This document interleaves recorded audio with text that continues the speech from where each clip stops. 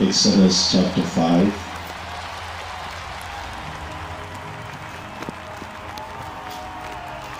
I'm reading from verse 1 to verse 2. Exodus chapter 5, verse 1 and verse 2. And I'm reading from the King James Version of the Bible. And afterward Moses and Aaron went and told Pharaoh, "Thus says the Lord God of Israel, let my people go, that they may hold a feast unto me in the wilderness." And Pharaoh said, "Who is the Lord, that I should obey his voice to let Israel go? I know not the Lord, neither will I let Israel go."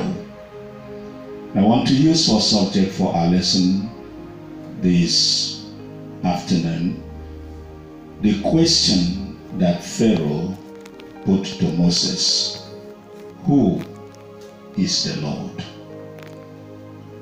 When Moses was sent by God to declare unto Pharaoh his intention to deliver his people, Moses obeyed God, but we also read that God hardened the heart of Pharaoh in a way that he did not have the capacity to respond accordingly. So it was more or less that Moses' work was a little harder because God made it so, not for Moses' sake, but in order to bring Pharaoh to judgment. Pharaoh had heard the cry of the children of Israel and paid no attention. He knew right from wrong. And there was a few other things that set up Pharaoh in this condition. If we take the background of the land of Egypt in the time of this particular Pharaoh, we see that Egypt was populated by many gods and goddesses. The gods and goddesses of ancient Egypt were an integral part of the people's everyday lives. It is not surprising that there were about 2,000 or more gods in the Egyptian pantheon. So when Moses went to Pharaoh and mentioned that the Lord said, "Let my people go," Pharaoh's answer was much more in terms of expressing his belief than a simple resistance. You see, even though Egypt had up to 2,000 plus gods, the head of all of these gods was Pharaoh himself. If I can put it this way, Pharaoh was the administrator of the gods of Egypt. And so if there was anyone that was going to be referred to as Lord, his mind would scan through his thousands of gods that are subject to him, and then he himself as the head god, which means that when Pharaoh asked the question, it was more or less like saying, who else could be Lord except me and my other gods that are also subject to me administratively? He did not let Israel go. He did not free them.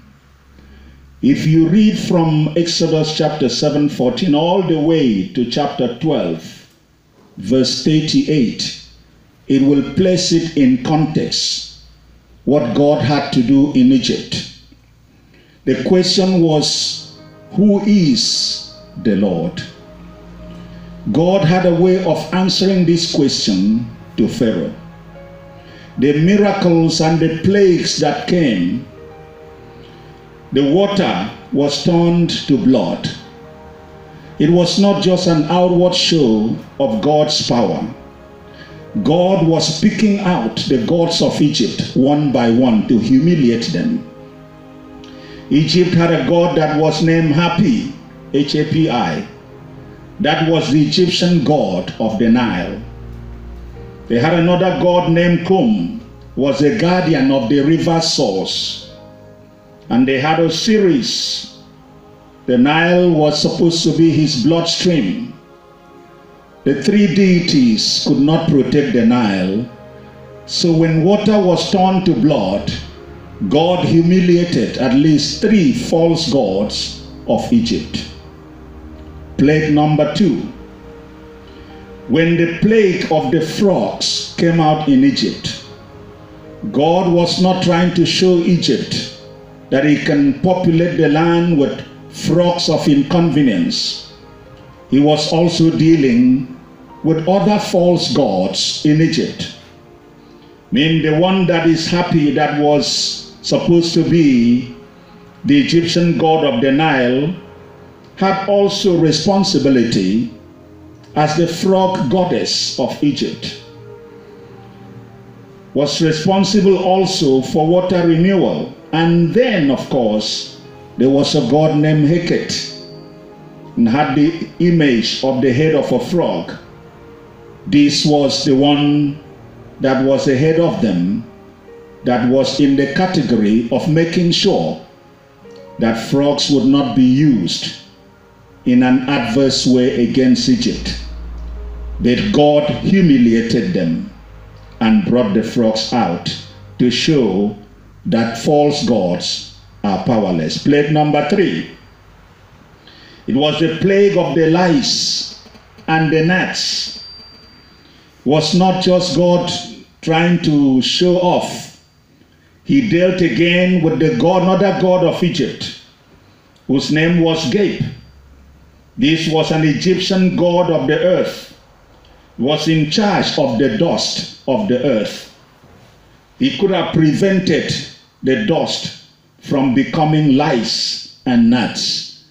But in the face of Jehovah God, he was also powerless and humiliated. The next was the plague of the flies. Egypt had Urat, the fly god of Egypt. Also had Capri, who was shaped like the head of a fly. This was supposed to be the Egyptian god of creation, movement, and also rebirth. A combination of these gods that were supposed to protect Egypt. It did not work. God brought the plague of flies and registered his insistence for the deliverance of his people. The next plague was the plague of the livestock. Egypt also had a god that was the Egyptian goddess of love and protection, Hathor. They also had Ptah and Davis and Ammon. These were associated with bulls and goats. Again, God brought a plague upon the livestock. They could do nothing because false gods are powerless. The next was the plague of boils. Egypt also had gods like Isis, the Egyptian goddess of medicine and peace, had Setnet, the goddess of epidemics, and had Imtop, the god of healing. When God brought forth the boils, they too could do nothing, because in the sight of our God, false gods are powerless. The next was the plague of the hail, the storm. In that regard, Egypt also had gods. They had Nut, the Egyptian goddess of the sky. And they had Set, the agriculture deity. And they had Shu, the god of the atmosphere. Once again, they could do nothing. These are false gods. This was followed by the plague of the locusts. Egypt had the god that was supposed to protect the people from locusts. The name was Serapia. Had another god that was supposed to be the Egyptian god of storms and disorder. They could not stand before the Lord. They too were humiliated. There was the plague of darkness in the land that followed. And this was a direct blow to the sun god of Egypt named Ra, and Amun-Re, and Aten, and Atun, and Horus. They were supposed to reliably protect Egypt with the assistance of Thoth, the moon god. And our God humiliated them as well. What took place in Egypt was not just a battle between God and Pharaoh, but a demonstration of who is the Lord. And then came, of course, the final plague, the final hand of God upon Egypt that caused Pharaoh to let them go. And that was the death of all the firstborn in Egypt in one night. The firstborn of Pharaoh, the firstborn of every family, and the firstborn of all the animals. And that is very critical, because importance is placed in the firstborn for transgenerational purposes. The firstborn would become the king. The firstborn in the spirit is critical, because even our Lord Jesus Christ is referred to as the firstborn for each and every believer. In humiliating the gods of Egypt, God proved time and time again that he is the true God. And he showed forth that there is no other God except him. It would seem like the message has been registered clearly for Pharaoh to know the answer to the question that he asked: who is the Lord? But after that, the children of Israel had departed. Pharaoh took his army and gave chase after them. He boxed them in by the Red Sea. And on one side was the desert. On the other side was the barren land and rocks and mountains. In front was the Red Sea, and behind was Pharaoh's army. Maybe he forgot the answer, so he is posing again by his actions. Who is the Lord? When the children of Israel crossed the Red Sea, and Pharaoh's army attempted to cross after it had been divided, the Bible says the water came back again and drowned the armies of Pharaoh. Once again proving what the answer is to that question: who is the Lord? Generations to come would be mistaken with that same question. In the book of Daniel chapter 3 from verse 24 to verse 25, we see that King Nebuchadnezzar has set up an image. He wants the people to bow and to worship that image. And there is 3 Hebrew boys, Shadrach, Meshach, and Abednego. They refuse to worship the image. They were sentenced to be thrown in the fiery furnace, which was made hotter than it normally is. We read from Daniel chapter 3 verse 24, then Nebuchadnezzar the king was astonished. Something has happened. He rose up in a haste and spake and said to his counselors, did not we cast 3 men bound into the midst of the fire? They answered and said unto the king, true, O king. He answered and said, lo, I see 4 men loose, walking in the midst of the fire, and they have no hurt. And the form of the 4th is like the Son of God. Question answered again, who is the Lord? We could not even go much further than to see also in Daniel chapter 6 with the experience of King Darius. Due to the jealousy of the other princes against Daniel, who had the fear of God and called upon the Lord continually, they set him up and they made the king sign a decree that nobody should pray to any other god except to King Darius. The Bible says Daniel did not change his prayer habit.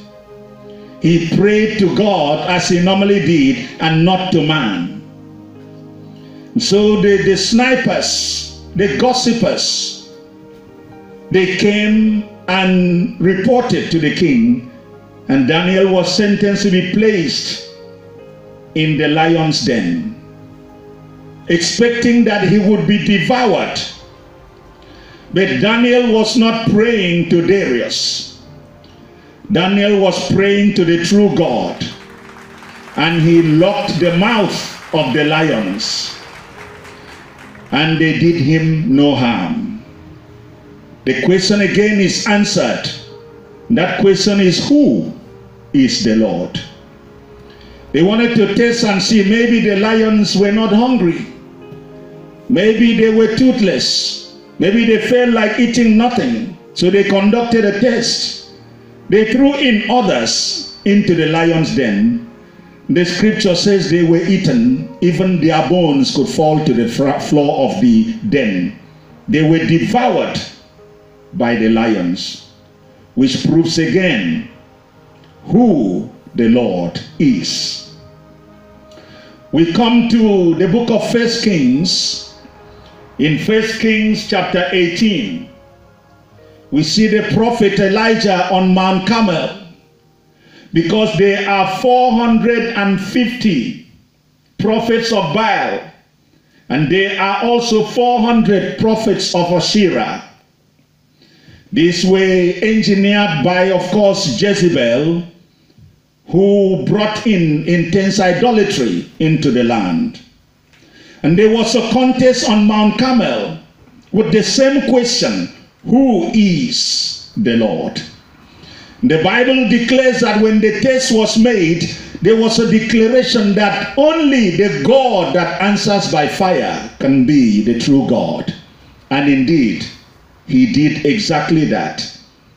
When the false prophets call upon their God, and Elijah would mock them, say, cry out louder. Maybe he can't hear you. Shout some more. Maybe he is sleeping. Continue. He might be on vacation and he's not back yet.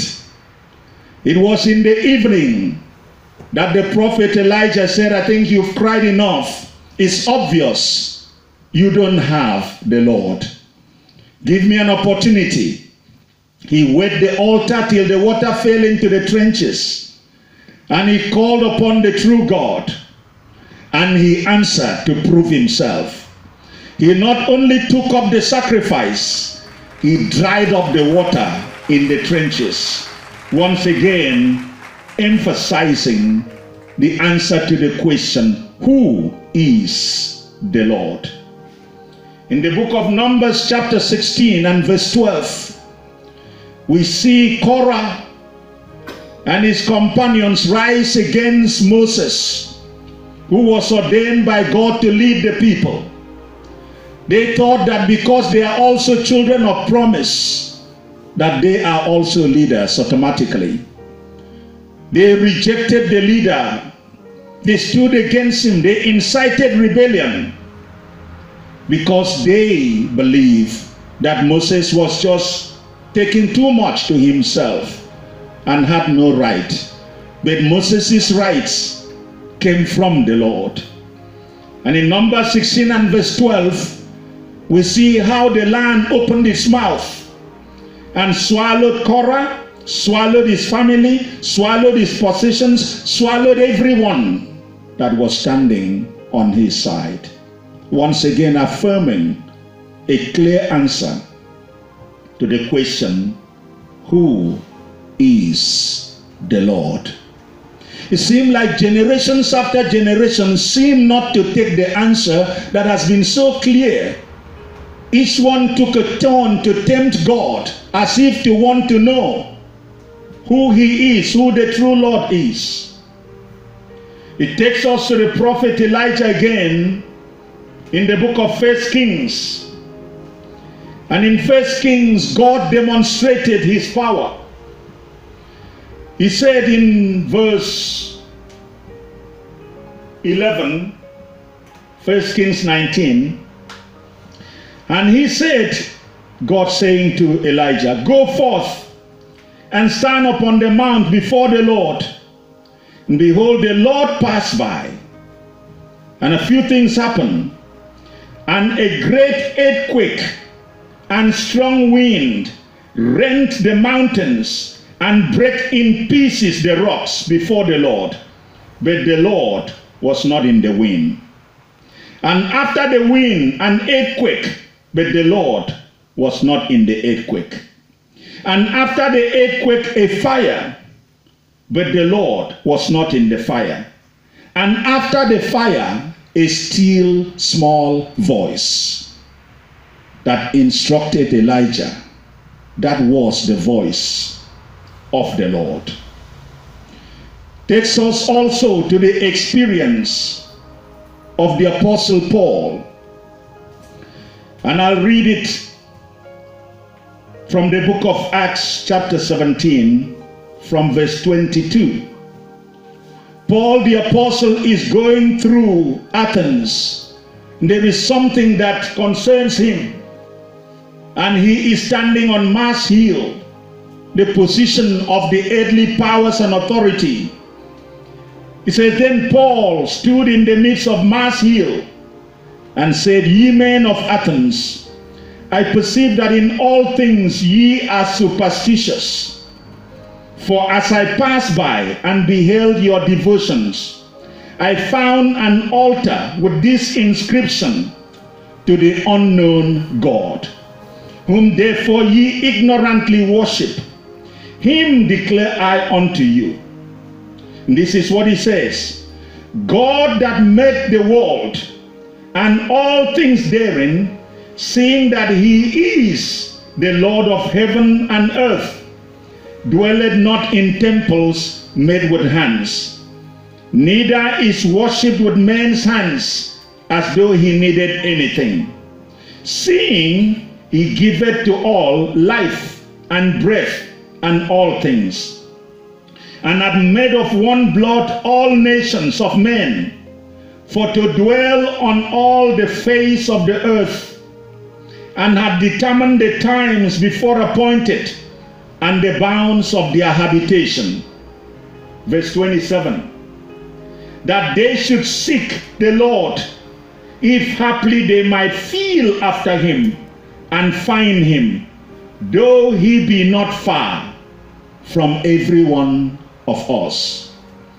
Paul is telling them that God is personal. God is near. God is not a religion. God is a tangible God. God is a spirit. They should not try to worship him different from who he is. Paul had noticed that they were worshiping without knowing God. There is abundance of evidence that God has been in the business of answering this question over and over and over again. But for us who have the complete scripture, the question sometimes arises, who is the Lord? Let's run down a little bit who he is. In the book of Genesis, he is a creator and the promised redeemer. In the book of Exodus, he is a Passover lamb. In the book of Leviticus, he is the high priest. In the book of Numbers, he is water in the desert. In the book of Deuteronomy, he becomes a curse for us. In the book of Joshua, he is the commander of the army of the Lord. In the book of Judges, he delivers us from injustice. In the book of Ruth, he is our kinsman redeemer. In 1 Samuel, he is the prophet, the priest, and the king. In 2 Samuel, he is a king of grace and love. In 1 Kings, he is the ruler greater than Solomon. In 2 Kings, he is a powerful prophet. In the book of 1 Chronicles, he is a son of David that is coming to rule. In 2nd Chronicles, he is a king who reigns forever. In the book of Ezra, he is a priest proclaiming freedom. In the book of Nehemiah, he is the one who restores what has been broken down. In the book of Esther, he is a protector of his people. And in Job, he is a mediator between God and man. In the book of Psalms, he is our song in the morning and at night. In the book of Proverbs, he is our wisdom. In Ecclesiastes, he is our morning meaning for life. In Songs of Solomon, he is the author of faithful love. And in the book of Isaiah, he is a suffering servant. In Jeremiah, he is a weeping Messiah. In the book of Lamentation, he summons God's wrath for against the people on behalf of us. And in the book of Ezekiel, he is a son of man. In Daniel, he is a stranger in the fire with us. In the book of Hosea, he is a faithful husband even when we run away. In Joel, he is sending his spirit to his people. In the book of Amos, he delivers, he justifies to the utmost. And in Obadiah, he is a judge whose presence with us remains unquestionable. And in Jonah, he is the greatest missionary. In the book of Micah, he is a God. He is a God who exists forevermore, and he is the one who will never forget us.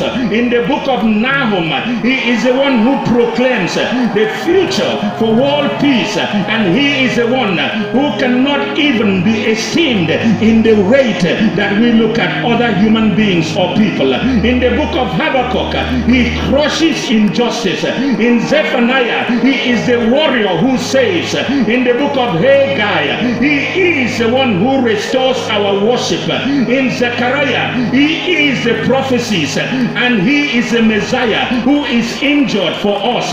In Malachi, he is the son of righteousness who brings us healings and arises with healings on his wing. In Matthew, he is the Messiah who is also king. In Mark, he is the Messiah who is a servant. In Luke, he is the Messiah who is a deliverer. In John, he is the Messiah who is God in the flesh. In the book of Acts, he is the Spirit who dwells within his people. In the book of Romans, he is the righteousness of God. In 1 Corinthians, he is the power and love of God. In 2 Corinthians, he is the down payment of what we have done. In the book of Galatians, he is our very life. In Ephesians, he is the unity of our church. In Philippians, he is the joy of our lives.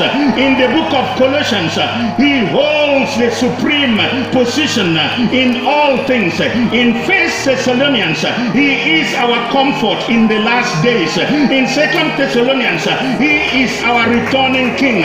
In the book of 1 Timothy, he is the savior of the world for sinners. In 2 Timothy, he is the leader of leaders.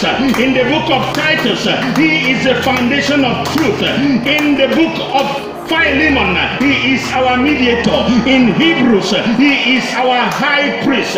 In the book of James, he is the one that makes us mature in our faith. In 1 Peter, he is our hope in times of suffering. In 2 Peter, he is the one who guards us from false teaching. In 1 John, he is the source of all fellowship. In 2 John, he is God in the flesh. In 3 John, he is the source of all truth. In the book of Jude, he is the one who protects us from our stumbling. And then in Revelation, he is the King of Kings. He is the Lord of Lords. He is the Alpha and the Omega. He is the beginning and the end. He is the one that is coming again. He is the one whose voices comes like thunder. And he is the Lord, our God. And everyone ought to know who is the Lord. His name is Jesus Christ. His name is Jesus Christ.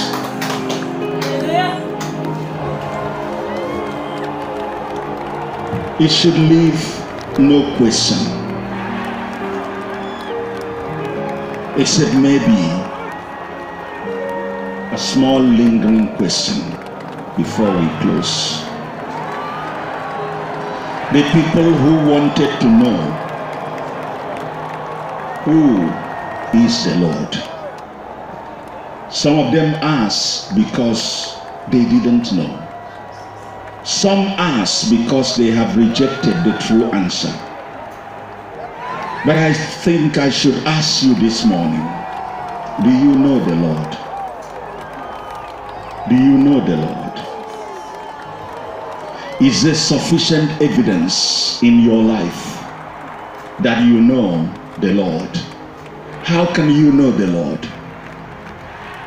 John chapter 1 verse 12 says these words, "But as many as received him, to them he gave power to become the sons of God, even to them that believe on his name, which were born not of blood, nor of the will of the flesh, nor of the will of man, but of God."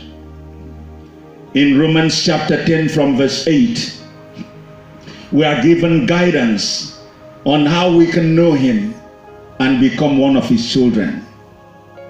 It reads, "But what said it? The word is in thee, even in thy mouth and in thy heart. That is the word of faith which we preach. That if thou shalt confess with thy mouth the Lord Jesus, and shalt believe in thine heart that God hath raised him from the dead, thou shalt be saved." When you are saved, you will know the Lord. And one of the signs that you know the Lord is because you have an intense desire that others should know him too.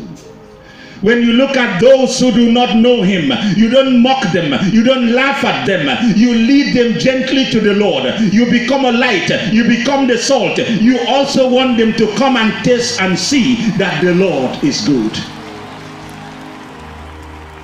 It is in our position today to look back at the question that Pharaoh asked Moses, "Who is the Lord?" Do you know who he is? Do people who know you know that you know the Lord? Have you tried to hide yourself when you get around those who do not know the Lord? When you know the Lord, you see the light. When you know the Lord, you have wisdom. When you know the Lord, you worship him. When you know the Lord, you reverence him. When you know the Lord, you bow to him. Every knee shall bow, every tongue shall confess that Jesus Christ is Lord, to the glory of God the Father. Do you know the Lord? Or are you asking, who is the Lord? Have you answered that question convincingly? Thousands and thousands of people have answered that question. They have had to walk away from false gods in order to embrace the Lord. They have had to suffer in their families because they embraced the Lord. They've disappointed witch doctors and wizards. They've disappointed the wicked workers, diviners. They've walked away from divinations, incantations, libations. They've walked away from the gods, the false gods of their family, because they know the Lord. Once you know the Lord, nothing can compare. And in order to know the Lord must know you first. Because we are lost until he finds us. In the land of Egypt, as we close, God had appointed his people. They were being victimized. Hence when God said, "Let my people go," Pharaoh would ask, "Who is the Lord?" On the final day of their departure from Egypt, they killed the Passover lamb. God said they should kill a lamb for each family. And he said, for those who are small and there's another small family, they should come together and kill a lamb. And for those who could not have the lamb, which would be a sheep, a goat was acceptable. Why is that? Because a lamb would be sacrificed, as John the Baptist said, behold, the Lamb of God that taketh away the sin of the world. And yet why the goat? The goat was a symbol of a sin bearer that carried the sin, typified in the ordinances of the Old Testament, as the scapegoat would be driven out into the wilderness. Who is the Lord? When they slaughtered the lamb that night, they were to do a few things. They were to take the blood of the lamb and mark it on the two side posts of the door. They were to also mark it on the top posts of the door. But notice, they were not to mark it at the bottom post of the door, because no one should trample on the blood of the lamb. And the lamb would be Jesus, who would come and die on the cross, that the Lord will die for sinners, is somewhat upside down in the thinking of today. But that's exactly what our Lord did. He died for us.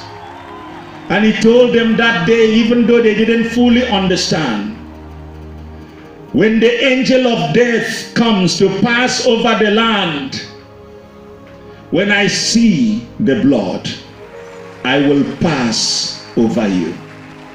There is power in the blood of Jesus. There is power in the blood of Jesus. There is power in the blood of Jesus. This is the blood of our redemption. This is the blood of access. This is the blood of the covenant. This is the blood of the New Testament. This is the blood of restoration. This is the blood of reconciliation. This is the blood of holiness. This is the blood of bringing us back into unity with God. This is the blood of victory. This is the blood that gives us the faith that we overcome the enemy and all the works thereof. There is power in the blood of Jesus, and that same blood is the blood of the Lamb, is the blood of the Son of God. And therefore we know now the answer to the question, who is the Lord? You must know that answer personally. You must not only know who is the Lord, your answer must also include who is your Lord. If your Lord is Jesus, no matter what you see in your life, he will never leave you. He will never forsake you. He is there all the time. Some people are heartbroken because they have put their trust and dependency wholeheartedly on those who they didn't expect would let them down, will disappoint them. And there should be no reason why they should, except they are human beings. Every human being is capable of disappointment, but our Lord will never disappoint you. He will never let you down. You may not understand all the time what God is doing in your life, but this one thing you will always know: the thoughts that he thinks towards you are thoughts for good, to bring an expected end. Maybe you live in places you associate with people that may not fully understand you. The mistakes that you make becomes a judgment of who you are in totality. But I call your attention, before we pray, to the fact that when the angel of death passed over the land of Egypt on the night that the firstborns were killed, when he saw the blood, God said, when I see the blood, I will pass over you. He didn't see their perfection. He didn't see their righteousness. He didn't see their good works. He didn't see their good doings. He didn't see their character. They were not qualified. The blood protected them. We are not beneficiaries of our Lord because of us. but it is all because of him. I pray that today, when you answer that personal question in your spirit, who is the Lord, you will also make sure that you let others know who he is.